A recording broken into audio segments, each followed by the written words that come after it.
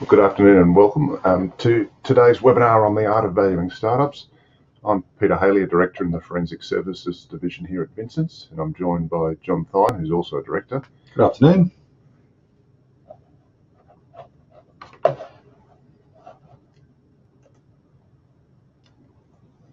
So that's just our normal disclaimer there. Sorry for the pauses. I'm just trying to work technology and that never goes well with me. That's us in our contact details. If you feel the need to, after this presentation, if you've got any questions or anything, please feel free to contact either John or myself. So what we're basically covering today is, is this valuation an art or a science? What are the differences to valuing startups, to valuing established businesses? What are some of the methodologies that we use to value startups? And finally, we'll finish with 3 case studies to illustrate where different methodologies can be used in different circumstances. And part of what we're doing today is just touching on some of these issues. Obviously, in half an hour, there's an unlimited amount of information we can cover in that time. However, what we really want to get to is that we do need to, although valuation is very similar in this space, there's also a lot of other factors that come into play. So is it an art or is it a science? First of all, I think we should just talk about exactly what is a startup. So make sure we're all talking about the same thing. So it's a new, or in some cases, it's even a potential business. There isn't even a business there yet, it's just an idea. Normally they're forecast to be fast growing. That's not necessarily always the case. Typically they aim to fill a hole of some sort by offering either a new product or a unique product or a process or a service that may or may not have made it to the market yet. So it may be an improvement on an existing idea, or it may be a totally new idea. And most commonly, they're still overcoming problems and being developed and have no track record as yet. Or if they do, it's very, very minor. So is it an art or a science? And this is the same question you can ask when you're doing any sort of business valuation. You've got to ask what exactly, what are we trying to do? So the purpose of any valuation is to determine what something is worth. And how do we define that? In a business valuation context, that definition on the screen there is the most common one, where we've got a price that's negotiated in an open and unrestricted market between knowledgeable, willing, but not anxious buyers and sellers acting at arm's length. So in theory, if you don't have all of those factors, you don't have a market value. And what you'll find in valuing startups a lot of the time is, in fact, you don't have necessarily all those things. So it's questionable whether you actually can determine a market value a lot of the time. So an alternative definition you can consider when you don't have all those factors is, what are the future cash flows? And then discount that back to the present value at a rate that reflects the risk of the cash flows. So the factor of the future cash flow, so included in cash flow, so notice we say they're cash flows and not profit, because especially with a startup, you've often got a lot of development costs. CapEx means capital expenditure, so they might need to spend, if it's a new piece of equipment, there might be substantial tooling up, for example, that needs to be done to produce the product that they're going to produce. And then the risk factor, and obviously with a startup, you've got more risk in terms of its unproven factors there. And then, is it being valued to the market? Refer back to the previous slide and the market definition there, or is it to what we'll call a punter, someone who's prepared to take a bit of a punt in the hope that it may or may not come off. And so is it truly value where it's being determined, or is it price? And price is, I'll come to that in a second.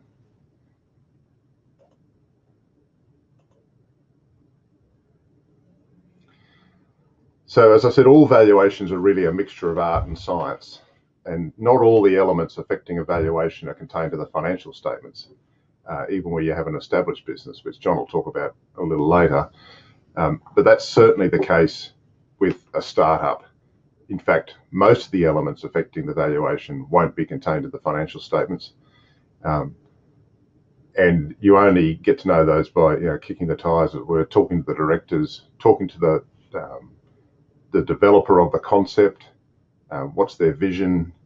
What's their management experience? Have they ever brought a product to market before? Have they ever gone through the highs and the lows of trying to raise capital? And it's always important to remember when you're doing a valuation, there is always a range. Now, typically a report lands on a number because a range is not a lot of use to a lot of people a lot of the time. But just remember that, hard to say what the rule of thumb is, but probably when you read a valuation report, the range may be plus or minus 10% of what the report says. And especially with a startup, we've got outcomes that are depending on a future which cannot be predicted. All we can do is give it our best shot. So generally speaking, where you've got a startup, there's a lot more art involved. Whereas if you have a late stage company that's been around for 10, 20 years, producing things, has customers, has staff, has profits, it's more science because you have more documentation to fall back on.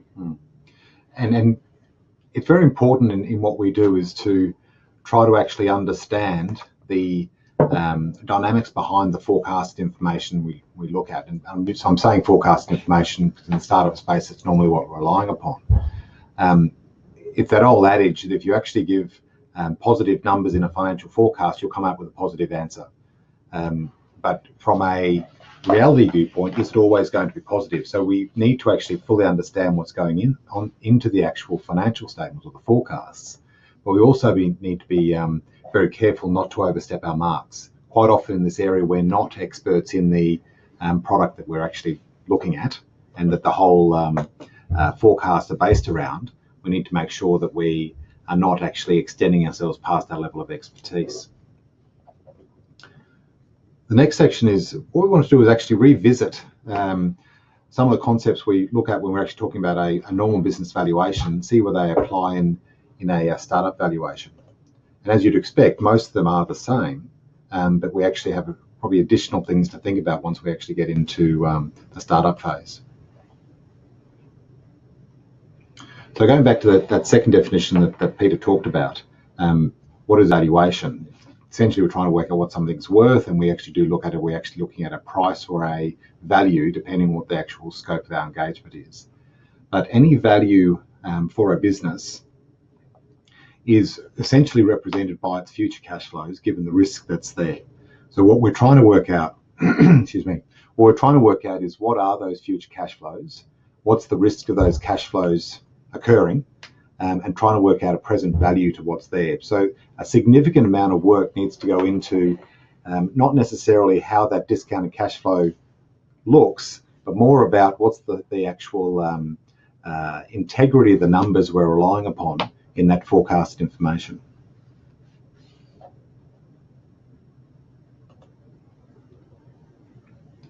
With any business valuation we look at, there are three primary areas that we look at. The profitability, as Peter said before, the profitability and cash flow. Cash flow is, in this case, probably more important than profitability, although one does stem to the other. So the profitability, cash flow, the risk associated around that forecast information, as well as the actual business that's there. And the third area, excuse me, is that net core assets relying upon, so the infrastructure needed in the business. So if we look at the first one, the profitability and cash flow, now there's a little dial of things there that some of the things we look at. We're coming back to what's actually the drivers behind profitability and cash flow. The important thing here is we're looking at future, not the past. Now, in a business valuation, we do look at the past as a proxy for the future, but we have a track record, and that's always the first place to start. What's the track record? Where are we today? Where would we like to be in the future? When we're looking at a startup, we don't have that track record. So we're actually trying to actually assess where we're going into the future without any track record. So obviously it adds a level of risk and a level of integrity we need to actually look at. As I said, past is not necessarily the future. In a startup, we don't have that past. In a business valuation, we're basically saying, here is the past. Now, what's changed going into the future? Again, with the forecasted information, we have no past to assess that on. So we're relying on representations and information that we can get in a marketplace that if it's a new product, where is that information coming from? What could change? Again, we're looking at forecast information, so we don't have a track record, but we are looking at here also, here's the forecast information, we're doing it from today, but what factors can actually make that cash flow or profitability change into the future? An example might be we've developed some form of trading platform for a business. We're about to launch into it. The business looks very viable. We've got clients that are thinking it's fantastic. And in a year's time, a competitor comes on board with a competing platform. How valid is our forecasted information? And that's probably something you often see with startups and their forecasts. They predict they're going to grow here, and here, but rarely do I ever see any of them factoring in competition. They always assume that no one else will see what they're doing and try and make a copycat of it. So that's something to be aware of. The market size may be a certain size, but you may not have 100% of that market to yourself the whole time. And it's just a question of when will the competitors start to arrive. I've got a bit of a pessimistic view when it comes to that if you've got a niche that makes a lot of money, other people are going to try to actually get into that niche. The forecasted normalised profit, again, this forecast information, what is actually the likely realistic way going forward? One thing that we actually often look at, we get provided with forecasted information, but then actually doing sensitivity analysis around that forecasted information. What if we've pegged it actually does 10% or 20% more? What if instead of getting 50 customers, we get 60 customers? Or alternatively, we get 30 customers or 10 customers, and it takes 3 years instead of 1 year. How would that actually affect the forecast? And then actually, how would that actually affect the value? So doing that sensitivity analysis and then probably putting a probability analysis around that forecasted information can quite often sort of start narrowing down where the actual value should be sitting. Moving on from the profit, we're looking at cash flow. What factors are affecting cash flow? We've started with the profit. We're all interested in how much money do we take home at the end of the day. So how do we convert that profit through to distributions from that business? So we're looking at how much working capital the business needs, what the change in working capital is going to be, what the actual level of capital expenditure is going to be moving forward, and what the changes might be in that area. One area that's often not looked at, particularly in that startup area, is look at the cash flows the business is generating.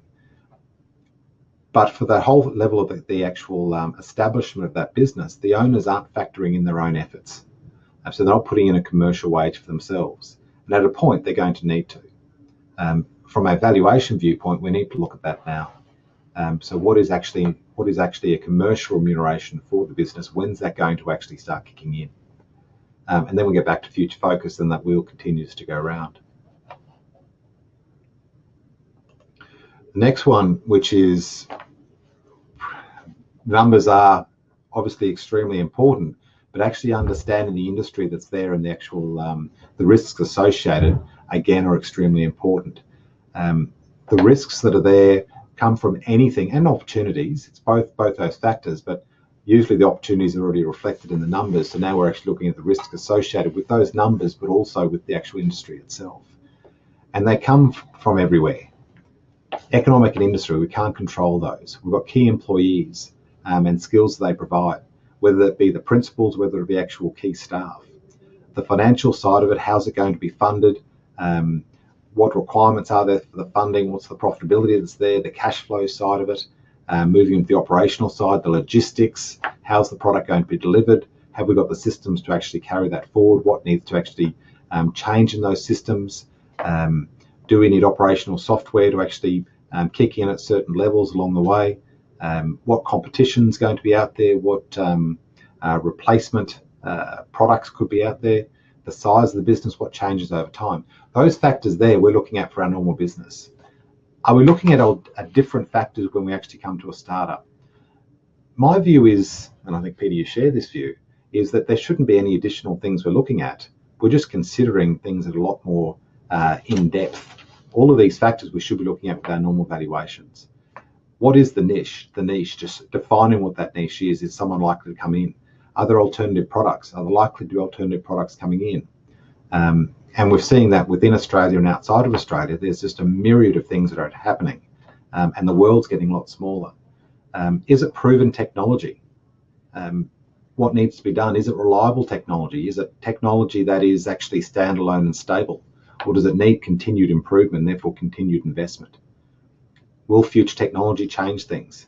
One of the things that's often sort of glossed over is what's the demand for the product?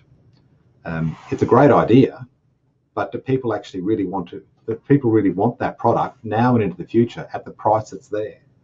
And Peter's looking at a couple now that may or may not fly. The couple of examples we have at the end, again, they're all extremely viable businesses on paper, but the reality with 2 out of the 3 of the ones we're about to talk about is the business struggle and continues to struggle in that the dollars are there, it's generating a client base, it's generating a cash flow, but that cash flow is being sucked up by further development.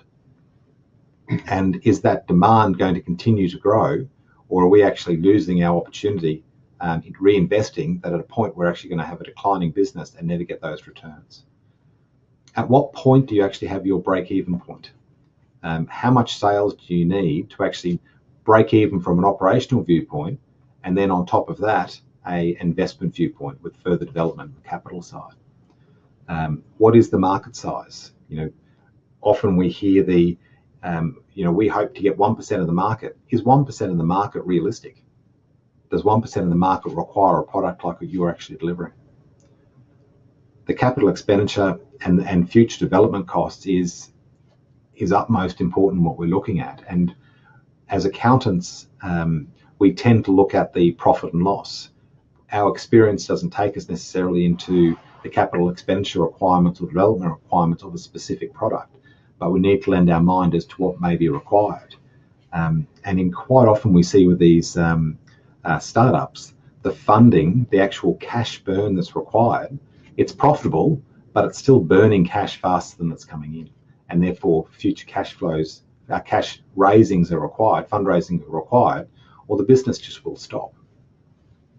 The next one's just a little bit of a shorter one. The third factor, third driver there is those sort of core assets. What the working capital requirement is. So as the business continues to expand, it's going to continue to expand its working capital requirements. So they're going to be things like your stock, your work in progress, your consumable hold, your debtors. They're all going to continue to expand, as will your operating costs that are there. But again, with the infrastructure side, as we grow, what additional infrastructure will we require? So we go from 10 employees to 50 employees. We can put the expense in there, but what about the additional computers, desks, a larger premises, different location, moving, fit out, all of those types of things on top of equipment we're going to require, capital equipment. What are the requirements that are there? So those 3 factors are obviously the guts of what we look at.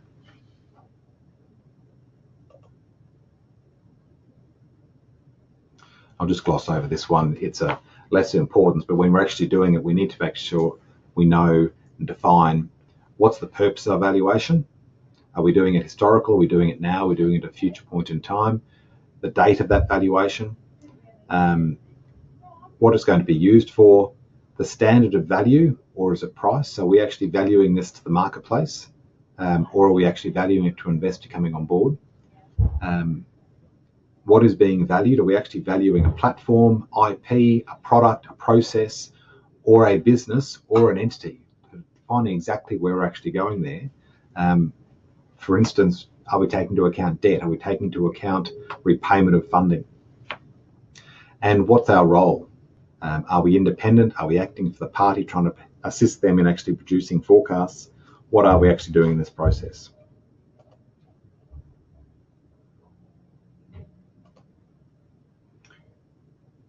Okay, so we'll go on now to some valuation methodologies we use to value startups.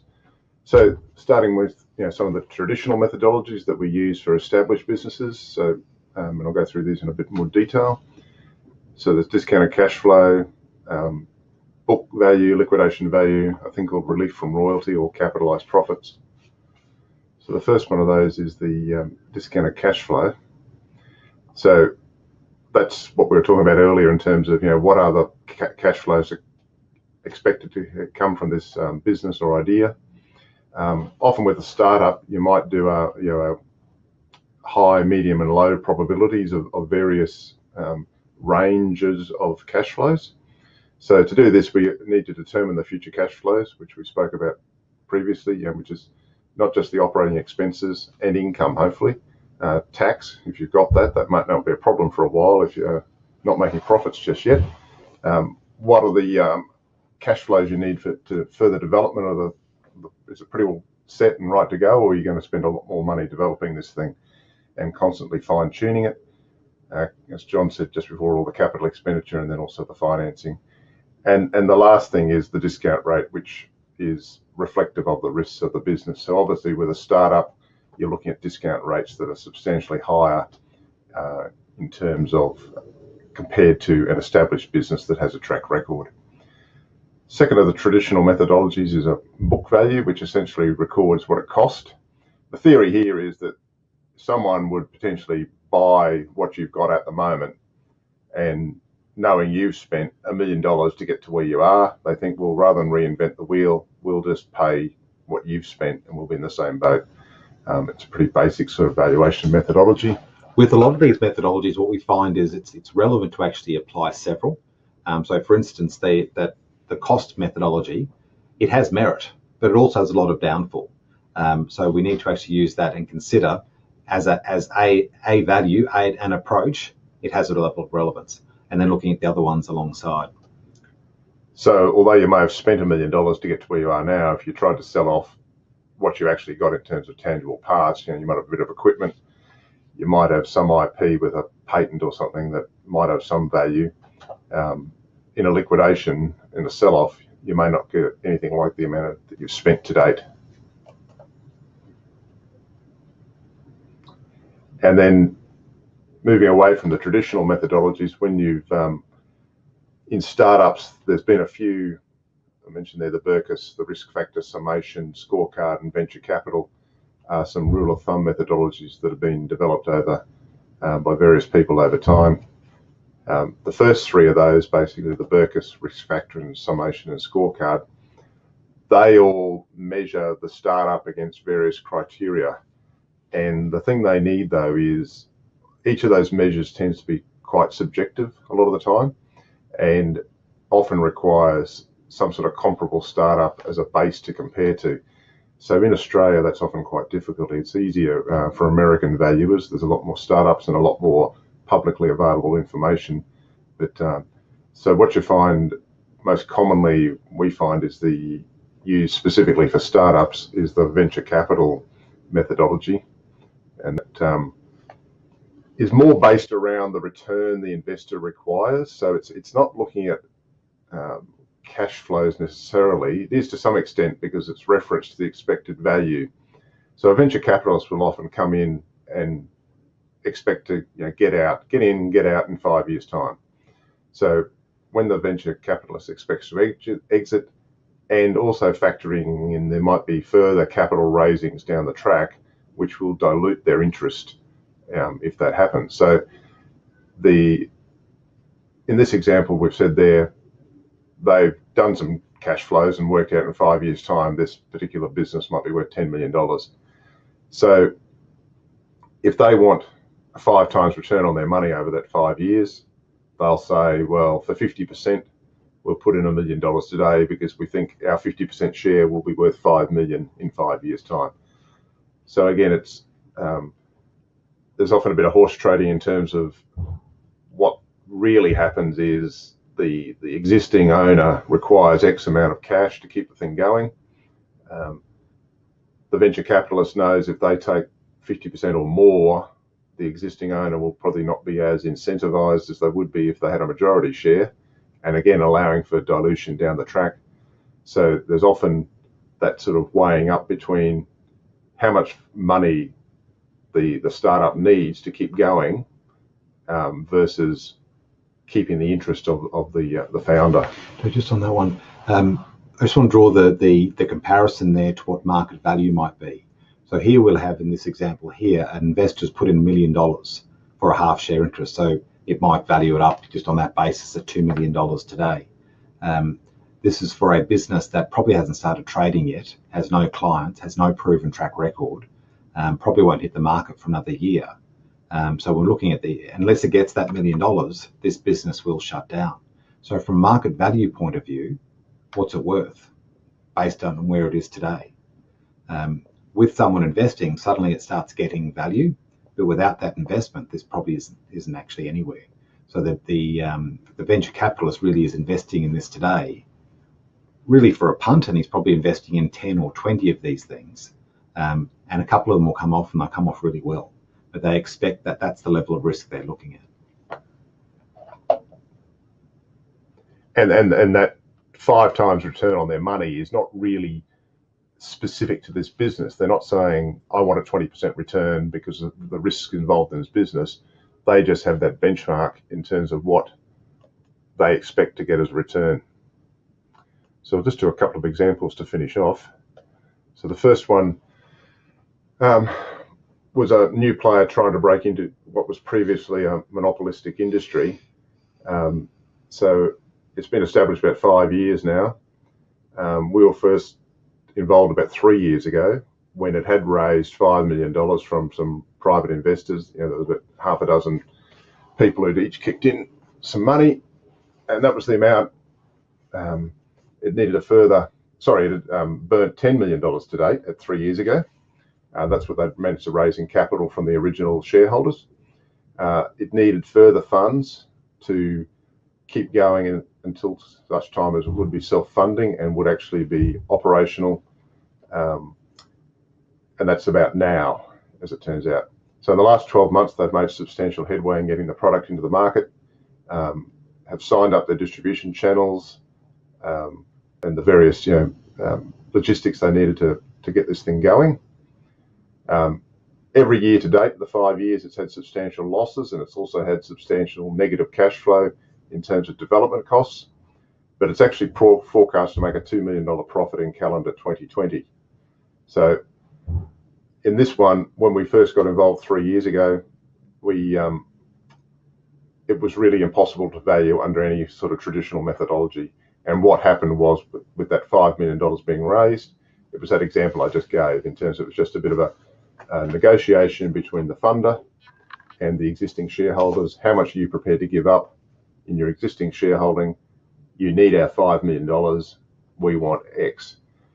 Whereas now we can actually do a discounted cash flow because we've actually, you could say luckily for us in terms of doing the valuation, this thing had turned the corner in 2019, and as of now, on a monthly basis, it was making profits, and you could see the growth happening. So we were able to adopt a discounted cash flow methodology. The next example is a earth-moving hire concept.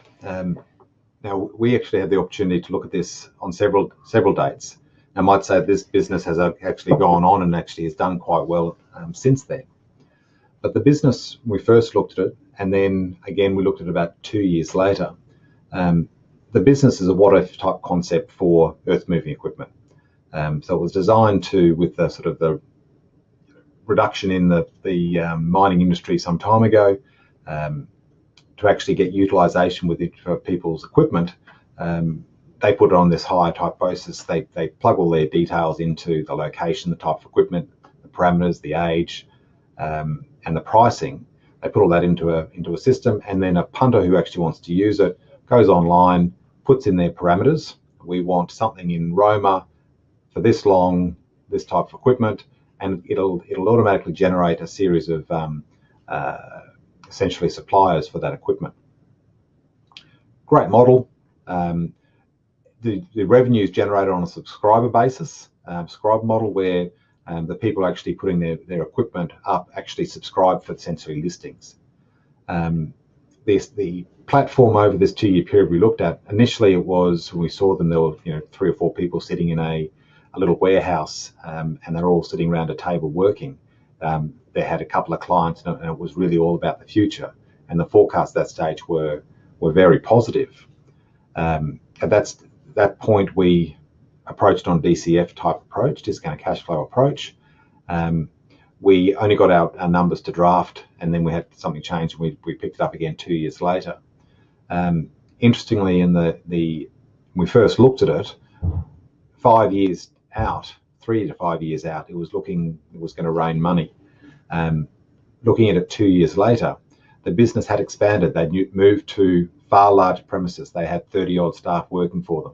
They had a lot more. The revenues they were generating were several $1 million, and you'd expand, which was sort of in line broadly with their operating targets. However, what wasn't in line with their targets, their forecasts, was the level of continued development they needed to actually do.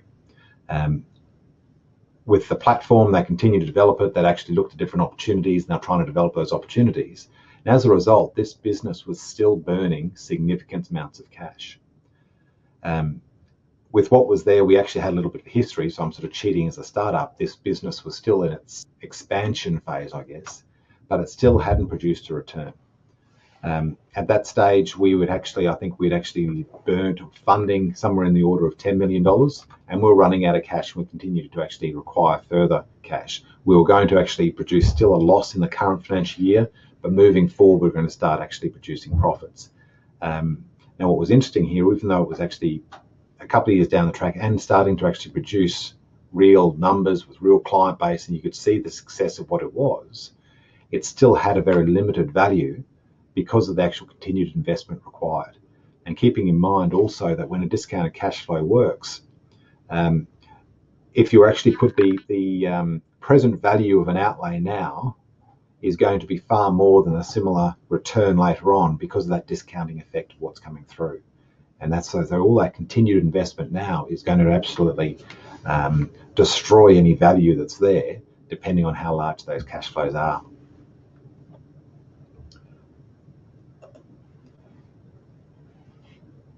This is my second case study for myself, which was actually a little bit the opposite. This was actually one that hit the market and hit the market extremely well. I'd been operating when I saw it for about 1.5 years. It had been this platform been established. Again, it was on a subscriber model. Essentially, it was one of those undie clubs. You'll see sort of underwear clubs, shaver clubs, shoe clubs. This was an undie club where you subscribed for 1 year at a time, and every month you actually receive a new pair of undies with a fancy label on it or fancy design. They did well from actually getting in with the skateboarders who, if you can imagine, I definitely can, so I've got teenagers, where they actually try wearing their jeans halfway down their legs so you can actually see the actual tag on the undies. It became actually a little bit of a name that the skateboarders wanted to use. This business here, despite significant investment, that actually established their platform, and now it was all about business growth. So the research and development had largely ceased, despite only being operating for 1.5 years, and they were establishing their business. In this case here, again, with the discounted cash flow approach, the only real outlays moving forward were operational outlays, as well as certain financing returns, so funders being repaid. But the actual value under this approach came out quite significant. And the biggest risk with that sort of business was, there already were competitors in the market, but being a fashion type item, probably, how long would it stay in fashion? Would it just suddenly not be cool for the skateboarders to wear anymore? That was, I think, the biggest risk we were sort of taking into account in that one. And again, that's difficult for us as accountants to try to assess. How many of these undies are going to be sold? At this stage, they had, I think their actual mailing list was something like 10 to 15,000 pairs of undies a year. Now, I would have at the outset said, you're not going to actually get that level of penetration in the marketplace. They did, and they were actually growing at an exponential rate. It was a really interesting business to look at. So that's pretty well what we wanted to cover today, and our time's up. So thanks very much for joining Questions? us. Oh, questions. Sorry, yes. Now we've got a fancy little button here that actually puts up questions. Anyone any questions?